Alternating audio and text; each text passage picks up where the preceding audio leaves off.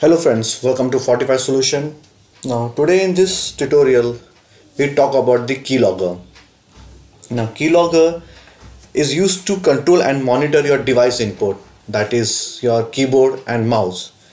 To understand it better, let's take an example.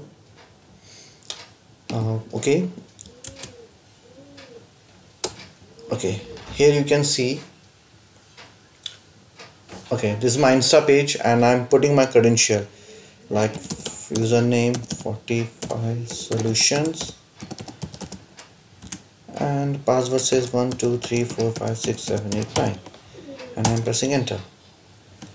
Okay, don't save, and you see this, sorry your password was incorrect, has to be, and then I'll go to my log sheet. Now you can see here my username and password, it's appear. This is how this keylogger make a track record of your device input.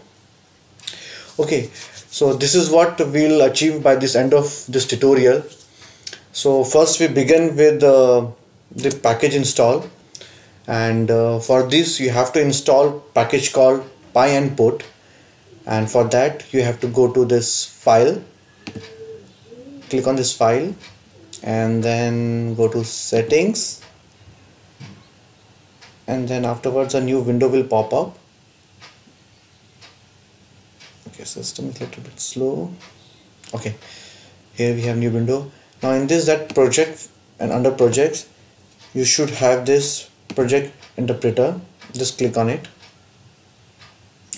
and here in the right hand side you can see this plus sign.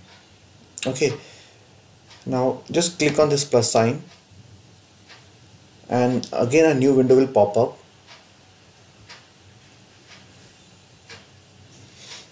It's taking a little more time. Okay, here we have new window.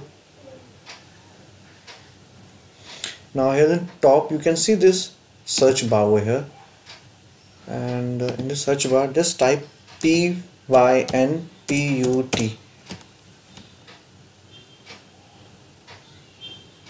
Okay, now once you're done, then you can see here we have this library, and the description says monitor and control user input device, and you have to just click over here, that is install to user sites package, and in the end you have to press this install package.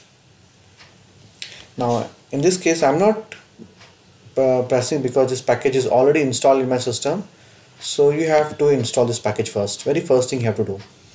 Now this installation maybe take around 60 to 70 seconds. It's based upon your system speed or net speed, and then after that some may face some installation error. Then for that to overcome, you have to make sure that you have the latest version of PEEP.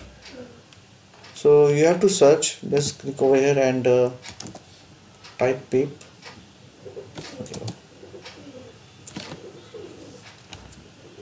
See over here, and suppose now I have in my system it's 18.1, which is still applicable or workable, and the latest version we have 19.3.1.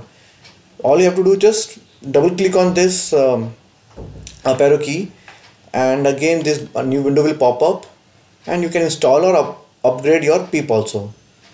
So right away we are not doing in this case, and once you install this package, then we can start with our this logger.